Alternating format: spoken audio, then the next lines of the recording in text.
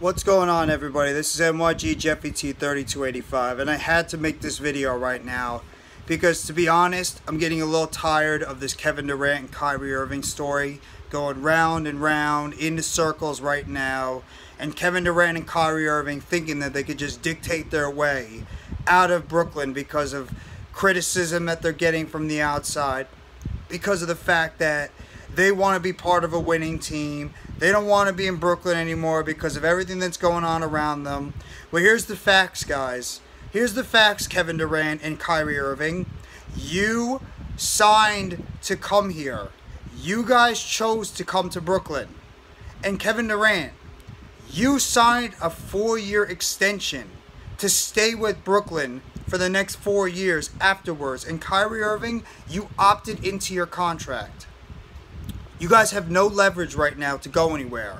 And the best thing to do right now is to just hold it out, go into next season, see what you guys can do. Kyrie Irving, you'll be a free agent after this year if you don't ink an extension. Kevin Durant, you're signed 4 more years. You're not going anywhere. The Nets don't have to trade you just because you want to be traded. Now, of course, you could sit out, as well as you, Kyrie Irving. You guys could sit out, and you don't have to play. And you guys could just collect your money, but at the same time, you'd be missing out on another year or however much of your career. So, I just don't understand, you know, and this is something that Adam Silver made note of it last night when he made his response that he made his response to Kevin Durant's requesting a trade and saying that the owners need to start taking back this league. The owners in the NBA need to start taking back control from the players in this league. And these players can't just continue to go out there and just force a trade to wherever they want to go because they're either not happy or because they want the easy way out and go form a super team with another team out there. Like Kevin Durant wants to do right now, where he wants to go to Phoenix or Miami because he feels like that's the best chance for him to win a championship because those teams have better players put together. Well, guess what? If you want, Kevin Durant, if you want to go over to Phoenix or Miami, you're probably going to lose a good amount of those players on that team because that's exactly what the Nets should be asking for, is some of those good young players on that roster on both teams, as well as first-round picks and multiple of them. And that goes the same thing for Kyrie Irving. You want to go over play in LA? You want to play with LeBron James again? Then you can go over there, and you're pretty much going to lose some of those players that you have over there, and you're going to go play with a 37/38-year-old LeBron James who might be starting to finally go on the downside of his career, as well as an Anthony Davis that has had issues staying on the court and with pretty much nothing else on the team except older players because they can't sign everybody because they have LeBron James and Anthony Davis making such huge money, and it coupled in with what you're probably going to be asking for. So right now, you guys don't have leverage. You guys signed to be with Brooklyn. And Joe Tsai and Sean Marks, grow a set right now. Don't trade these guys because they want to be out of here and because you're just sick and tired of dealing with them. They signed contracts to be here, and especially Kevin Durant, who signed an extension. And Kyrie Irving opted in to be with the Brooklyn Nets because he wanted to play near his home in New Jersey. Just because these guys request to not be here because they want to be put on a winning team, don't do it because you feel like you have to. Do it. The only reason you would trade Kyrie Irving and Kevin Durant is because you want to get the most value for them. And that means getting as much young talent and draft picks as you can for these guys. And if you feel like you're just sick and tired of these guys being on your roster because you just think they're going to be a malcontent going forward, then go to Phoenix, go to Miami, or hell, go to another team like maybe even Sacramento or whoever it is that have the young assets and draft picks to make it happen. Send Kevin Durant to a team that, you know, he might not like because he has zero leverage. And Kyrie Irving. You don't have to force these guys to go where they want to go because you just don't want to deal with them anymore. You're the owner. Sean Marks, you're the GM. They have no leverage, Kevin Durant and Kyrie Irving.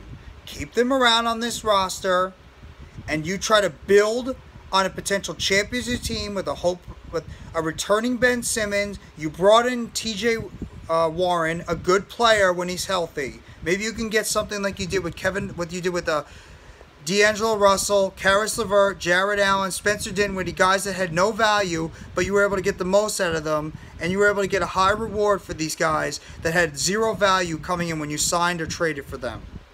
That's what you have with the T.J. Warren and Ed Sumner. Two guys that had injury issues in Indiana and are coming on to the Brooklyn Nets with low value, but you can maybe get a high reward. You still have Joe Harris on this roster if you don't trade him. He's still a good three-point shooter. You re-sign Patty Mills. You re-sign Nick Claxton. Two more key role players for this team. You have Cam Thomas. You have Adonis Williams. You have Deron Sharp. You have David Duke. You have Kessler Edwards. Some young players you can maybe work with as core reserve guys on this team.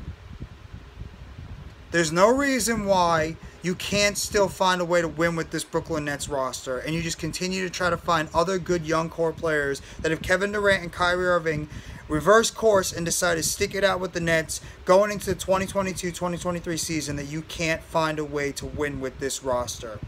Because Kevin Durant and Kyrie Irving are two of the best players in the NBA. And Irving and Durant, you guys signed to be here. You guys inked the pen.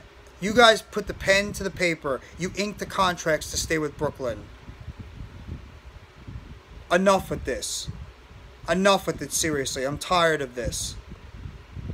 Okay? Sean Marks, Joe Tsai. Don't just trade these guys for the sake of trading them. Keep them on the roster, and hopefully you can try to go into the season and try to eventually put together a roster and a team that can maybe win a championship or compete for a championship at least, because this squad still has talent when healthy. And that's the key question when these guys are healthy. Can they be able to put together a championship type team? So I'm not trading Kevin Durant and Kyrie Irving just for the sake of trading them, unless you're getting a haul back for both these guys, especially for Kevin Durant. I had to put together this video because I'm getting tired of the Kevin Durant and Kyrie Irving trade nonsense all over the place. I'm not trading these guys unless you can get the absolute most value for them, and that's including 2 or 3 good young all-star caliber or already all-star players, as well as multiple first-round picks for these guys.